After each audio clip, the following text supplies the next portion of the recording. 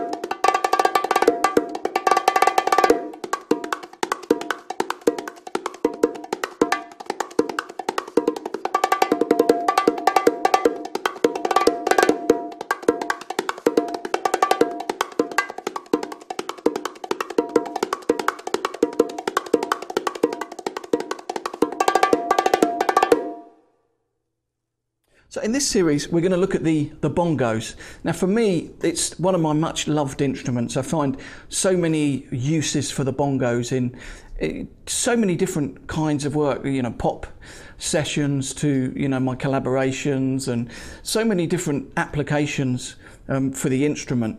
It's actually a very ancient instrument. I mean, you can go right back, you know, way back when and to whichever country in the world you like, and you're going to find a similar set of drums to the bongos, as in, you know, a pair of drums that are played, you know, in quite a simple fashion, such as the nakara from, you know, India, or some of the bongos you find across the Middle East and all over the world. The ones we're going to be looking at specifically are these bongos, which are based on the Cuban style of bongos, which is, you know, the most articulate and formalized style of bongo playing that you find nowadays. Now, we're going to look at a slightly different application for the instrument, hence Pop Go the Bongos, because we're going to be looking at kind of non-traditional applications, so how one can begin to use the instrument in different types of music, such as pop or rock or, you know, whatever music you play, without having to feel that you need to know, you know, the ins and outs of the traditional music. Of course, it's going to be a great benefit to learn the exact details of any particular tradition, but it's also good to keep a free mind and you know, an open mind, free approach to how you can use the instruments other than that. So the drums themselves are very simple in terms of construct. We have two drums. We have the large drum and the small drum. The macho and the embra, they're called, and it's very simple. It's two wooden shells and you know, a kind of free-floating type mechanism, which consists of two metal hoops and 4 tuning bolts for each drum. Now, traditionally, the would have been animal skin used for the drums, and the drums are tuned really high, so it kind of adds a lot of you know, work for each gig, because you've got to crank the drums up and tune them down for each performance or each time you use the drums, particularly in climates where it might be hot or humid, and the weather will change and suddenly the drums will split, which isn't something you want to happen. And it makes a massive noise if you leave a bongo or even a conga cranked up high and you forget, and it pops, the skin pops. It's like a sort of gunshot going off. It's really phenomenally loud sound. So, as I say, the construct is very simple. We've got the skins. The new sort of variation for the skins are the skins that you can now get from companies such as Remo. And the work that they've put into developing the different heads are pretty amazing.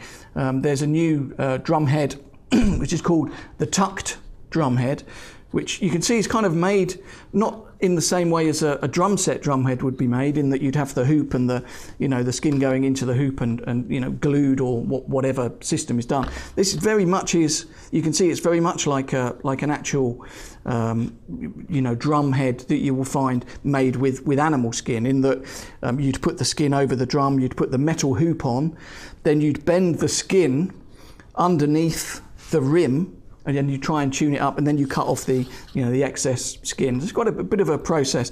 So these skins, they're pretty thick and durable, and for me it's the ideal alternative, because you can get the drums sounding kind of how you like, and you're pretty safe. The other thing about it as well is in the recording studio, if you need to drop in and the climate has sort of changed, then you'd be dropping into the middle of a track, and the tuning of the drums could be slightly different, of course. There are other drum companies that make drum heads like this, but this is my preferred choice. Now, tuning the drums is something that sometimes people don't always do. They're kind of sometimes scared of it, because you actually need to be quite aggressive with the tuning. When you buy the drums, you might find drums that are quite low in pitch like this, or even lower. You actually need to tension them a lot higher than this. There are a couple of alternatives. You can use a regular tuning spanner that you might get with the drums, and just turn clockwise to make the drum higher, or anti-clockwise to lower the pitch. I prefer to use something like this, like a good heavy-duty socket wrench, because it takes the work out. And the other thing sometimes with using the spanners is when you're coming round, sometimes it can slip off and you can kind of hurt yourself doing that. So I would recommend getting some sort of socket wrench. I mean, they're available from any DIY store. This one is actually a drum one. You can fit a normal regular drum set lug on the end, so it's kind of multi-purpose in that sense. So with the tuning, you want to just start in one place and just do a quarter of a turn or 2 turns on the socket wrench, quarter of a turn and you just slowly go round, and let's see what difference that minimal bit of tuning has made. It will be a little bit. You can begin to see it's going up. It's not quite so necessary to do in the same way we do with drum set, in doing opposite. So this lug and then that lug and then that lug. It's actually fine, because of the thickness of the head and the way the drums are constructed. It's actually fine to sort of go round in a clockwise or anti-clockwise direction. So I'm going to do a couple more turns on this drum. Now, what might happen when you're doing this is you might get some loud popping sounds. Not as loud as the gunshot mentioned earlier, but loud all the same. Don't worry about that. See, now we're getting up nice and high. Don't worry about the popping sounds. It's absolutely fine. That's going to happen when you're tuning a drum up. I'm just looking at the high drum at the moment. Get that nice and high. Another 2. These skins can go under an enormous amount of tension. Although obviously if you carry on forever, then you're going to split it. Now go higher than that. What you really want, I mean, the ideal sort of bongo sound is almost like a high wood block. It's that high. What you don't want is a really muddy sort of sound. Although in the studio, you know, you might have, you know, some different tracks. You might do a low track and a high track, so you could tune the bongos down and use them in a musical way in that sense. It's actually quite, you know, you can see I'm putting a lot of effort into turning it. It's actually, especially as you get tighter and tighter, it becomes, you know, really quite... Now that's the sound. That's the sound that we're looking for. That really high, really crispy sound. Actually, the low drum's not far off where it should be, but you know the way it might be, you know, when you get the drums from the store, you know, you might find that they're tuned down here, and obviously these two tones won't work together. It's horrible. So, you know, I think just slightly higher from where it was. So I tuned it down 3. So I'm going to do 4 turns on each lug.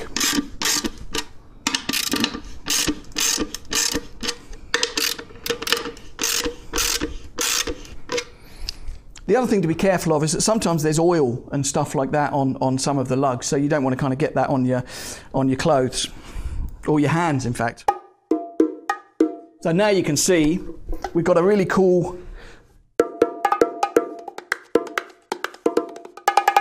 You can really see really high and you know, nice meaty low sound. The low drum is not nearly as much tension as the high drum, because it would just get a little bit like pingy and thin in sound. So the holding... they're a little bit awkward. We do have options such as bongo stands, which you know, can be useful for a multi-setup. You might have some congas and, you know, different things, and you know, want to put that in a standing setup, for example. The preferred position for me is sitting and holding them kind of more in the kind of traditional format. The awkwardness is, you know, the lugs can be a little bit painful in your legs, and some of the drums can be, you know, quite heavy. These drums aren't too heavy. These are the Remo Valencia drums, which are pretty cool, and they're not too heavy. So, but what you want to do is try and fit this lug here in the crease of your leg. So the bongos are kind of slightly at this angle. I'm exaggerating it just to show, but you know, you kind of got them like that. And your feet, you know, we all love penguins. So if your feet can look somehow a little bit like a penguin's feet in that manner, they kind of, if I show the camera over here, we kind of got them sort of at this angle. For me, I like the heels slightly off the ground. And not too much tension in squeezing the drums with your legs, because, you know, it can, you know, become quite uncomfortable, even leading to uncontrolled tremors, God forbid. So once you're comfortable with the drums, you can begin to look at the different sounds that we have available. Now, this series is really going to start from the beginning, and we're going to start with some, you know, the very simple basic sounds. Now, to begin with, we're just going to look at sounds on the high drum, the high bongo, and we're going to look at accented and muted high tones. So, basically, you're going to strike, for the high tone, you're going to strike right near the rim of the instrument. There's 2 choices. I tend to use my first finger. It's just kind of a style that I've you know, moved in towards. It gets a really, really staccato and pure tone. Traditionally, the bongo player would use the tip of all 3 fingers. I use the tip of just 1 finger. It's much more staccato, and it's just something that, you know, in actual fact, in a lot of sessions, I've kind of given people the option, and they've said, actually, we prefer that type of sound in a non-traditional setting, of course. So, this sound we can have as an accent or a touch. And the first set of examples we're going to look merely at the accents and the touches. Now, the only difference between the two is the distance that the hand travels. So there's the touch stroke.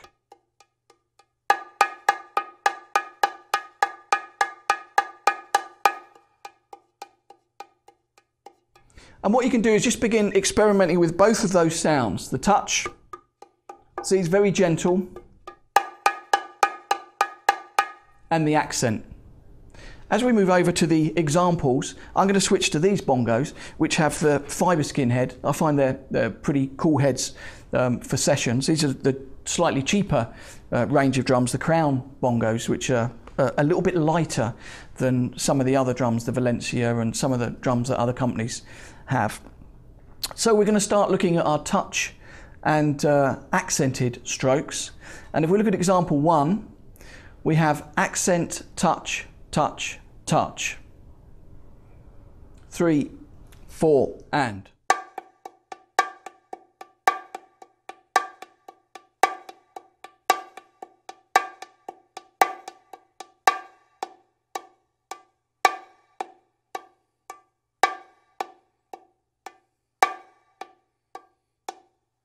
Now we're only going to be looking at, to begin with, accents for the right hand.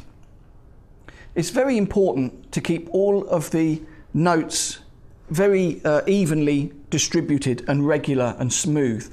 It doesn't want to be, sort of jagged and awkward. So it's really important to practice with a metronome and keep everything, neat and tidy, even for these simple beginning exercises.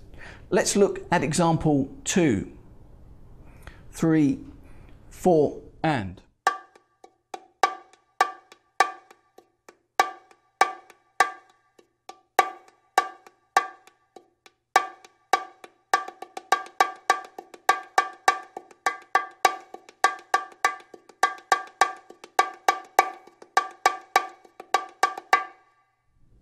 Notice that it's very, very even, and that all of the touch strokes are kind of at one level and all of the accents are at another level.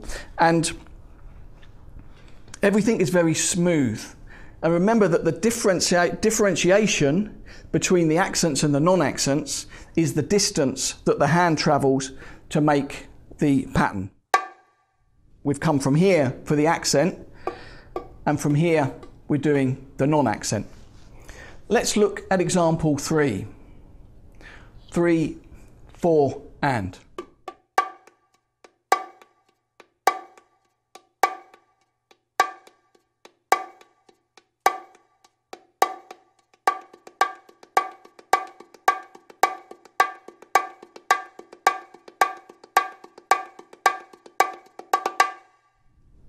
Example 4.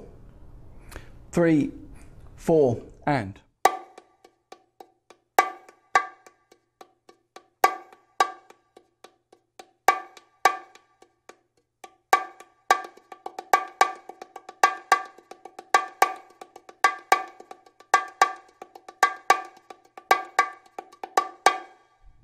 Example 5, which is the same as example 4, but with the accents coming in the middle of the bar. 3, 4, and.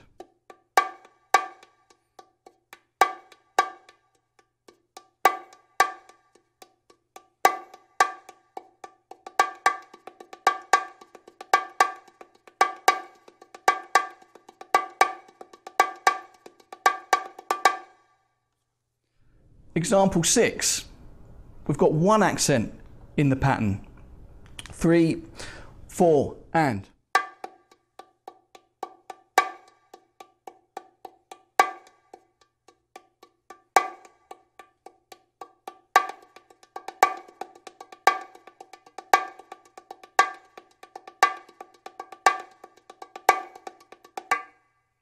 So notice that we've got a big period there of non-accent touch strokes, and I've got to re-emphasise we've really got to keep those very smooth. So we're going to move on to example 7. And now we're going to begin to incorporate accents with the left hand. Now, the important thing is with this is that the accents with the right hand and the accents with the left hand are equally, equal volume. 3, 4, and.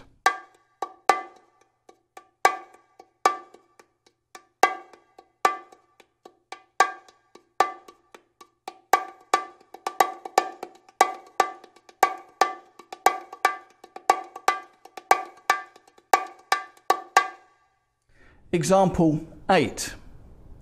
3, 4, and.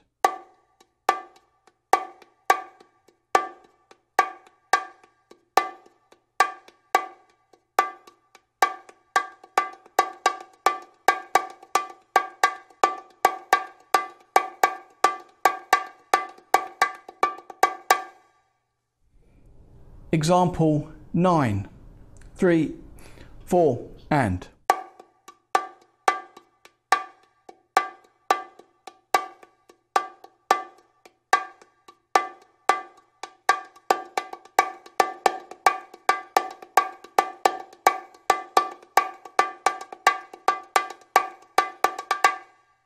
Example 10.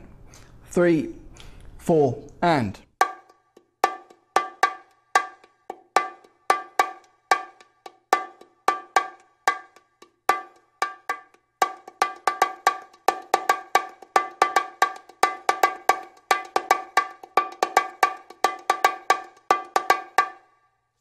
Example 11. 3, 4, and.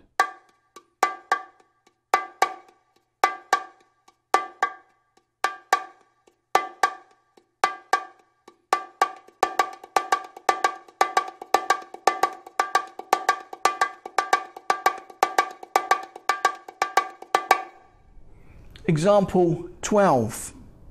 3, 4, and.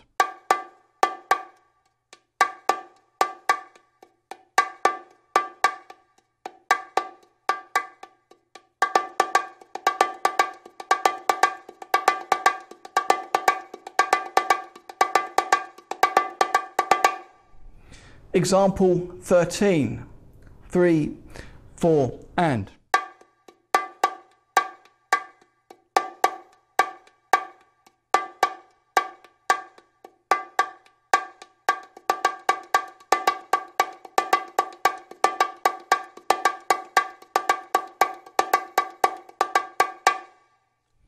Example 14.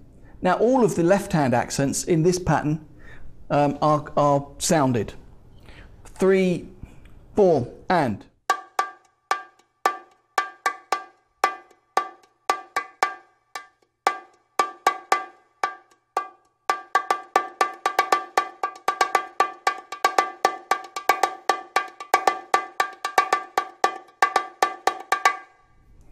Example 15. 3, 4, and.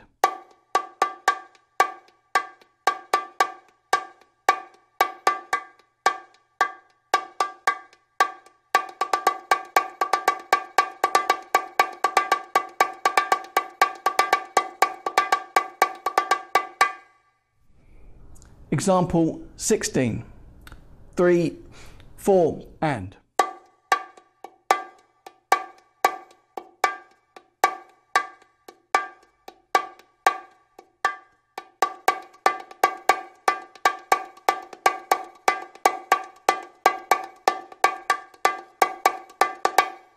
To summarise some of the main important parts with the accents, it's really important that the right and the left sound identical, and that the right and left touch strokes sound identical as well. So work through those examples, and I'll see you next time, and we'll move on to some different patterns and incorporating the larger drum into some of those patterns.